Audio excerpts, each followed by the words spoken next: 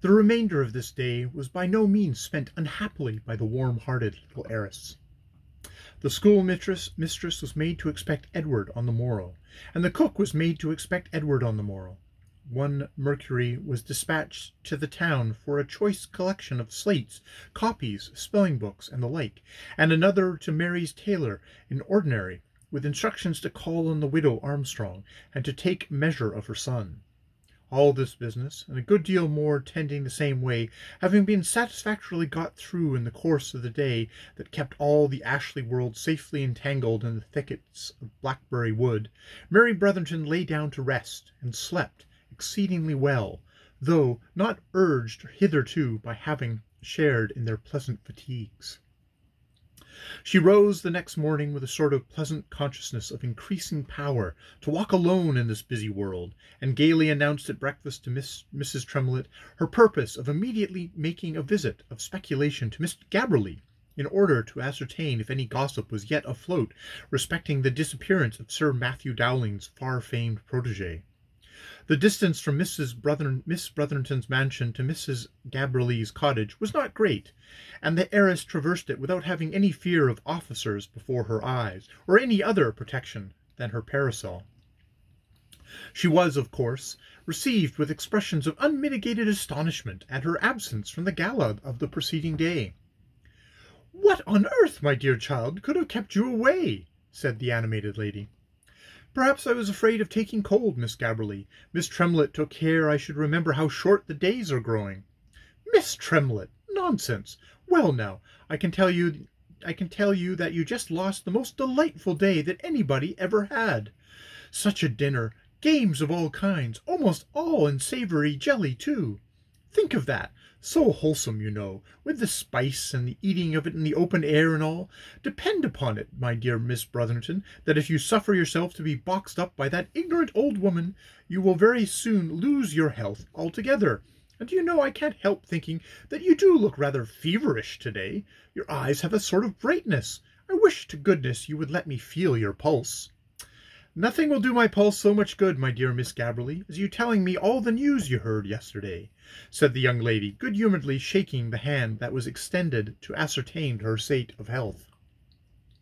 "Well now, my dear, I am sure I have no objection in the world to tell you, and certainly one does pick up a vast deal of information at such a party as that. Will you believe it? 2 of the Simmonses are going to be married." "Really? That's very good news, I suppose. Had you a great many people there?" "Oh, everybody, just everybody, but your own dear self, and I can truly say that if you had been there, it would have been quite perfect." "You are very kind, but a person so much afraid of taking cold is always troublesome on these al fresco occasions. Lady Clarissa was there, of course?" "Of course, my dear, and such a flirtation with Sir Matthew. God knows, I ain't over-strict in any way. I despise it, because it shows such ignorance of life and good society.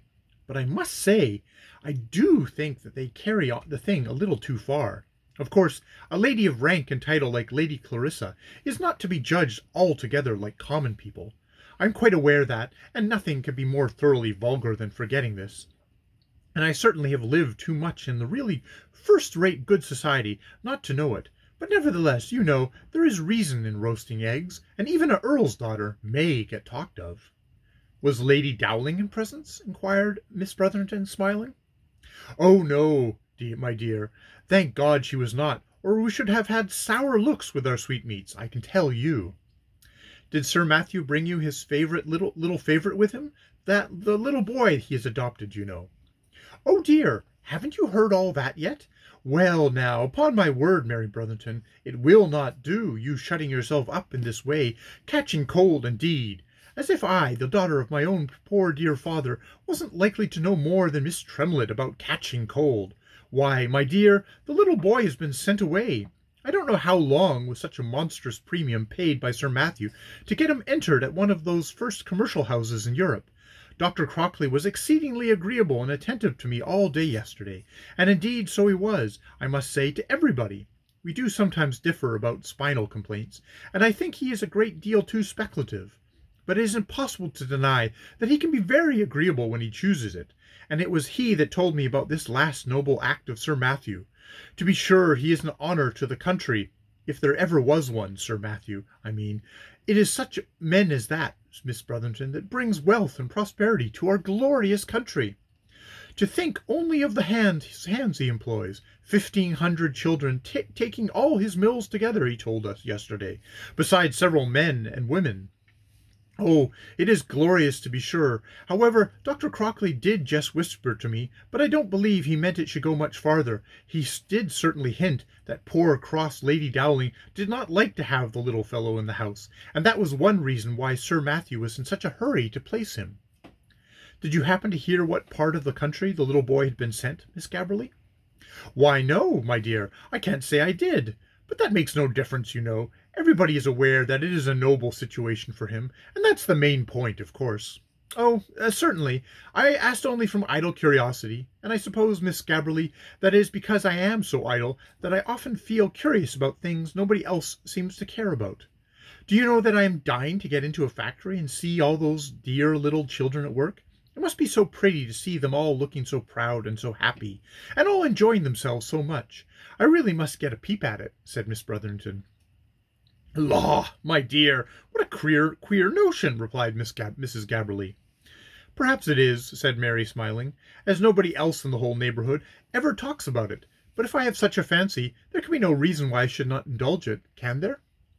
Why, good gracious, my dear child, only think of the dirt. You would be downright poisoned, Mary.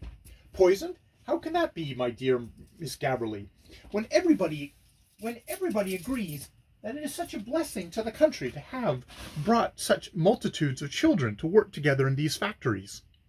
Nonsense, my dear, replied Miss Gabberley, knitting her brows. This is some of Miss Tremblett's vulgar ignorance, I am very sure.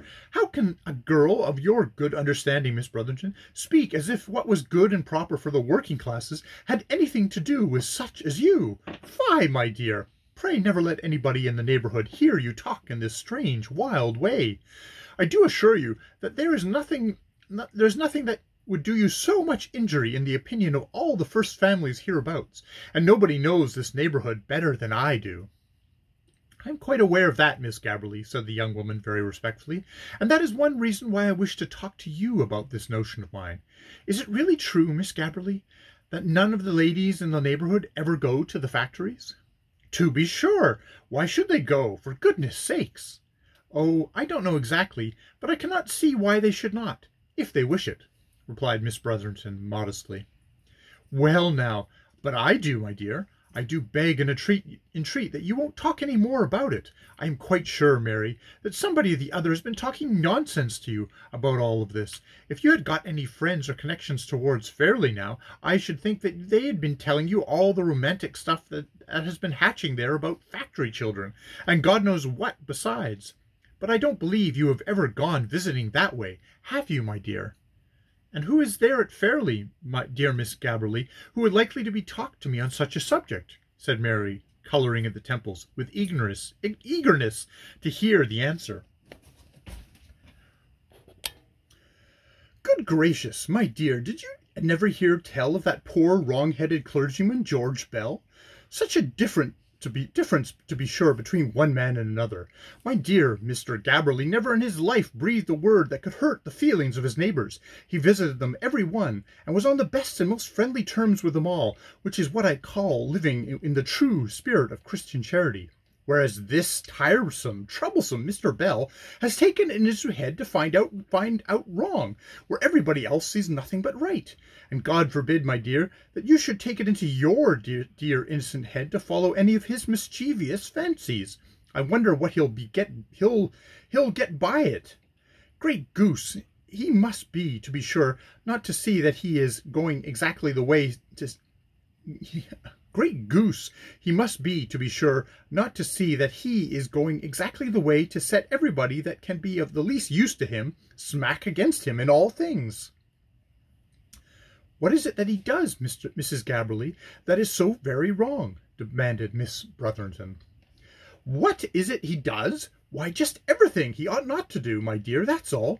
You would hardly believe, perhaps, that a clergyman should actually encourage the poor to complain of the very labour by which they live. and yet I give you my word and honor that that is exactly what he's been doing.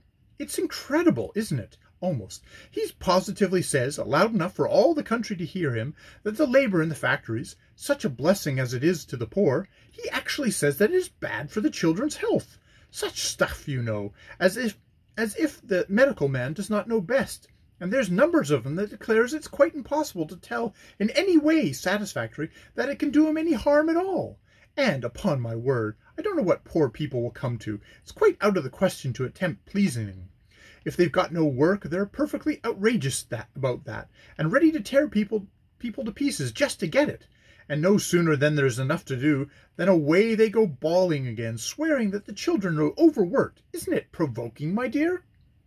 Mr. George Bell, said Mary very distinctly. Yes, my dear, that's the name of the foolish man who seems to take a pleasure in making people fancy they are not well enough off. Well, I'm sure, but by all I can hear and understand, that these very identical people may consider themselves first and foremost the whole world for prosperity, replied Mrs. Gabberly. Fairly? Rejoined Miss Brotherton interrogatively. Yes, my dear, Fairly's where he lives, if I don't mistake. Good morning, Mrs. Gabberly, said the young lady, rising somewhat abruptly. I am very glad you had such a pleasant day yesterday. Good-bye. And without permitting the stream of Miss Gabberly's eloquence to well forth upon her afresh, the heiress slipped through the parlour door and escaped.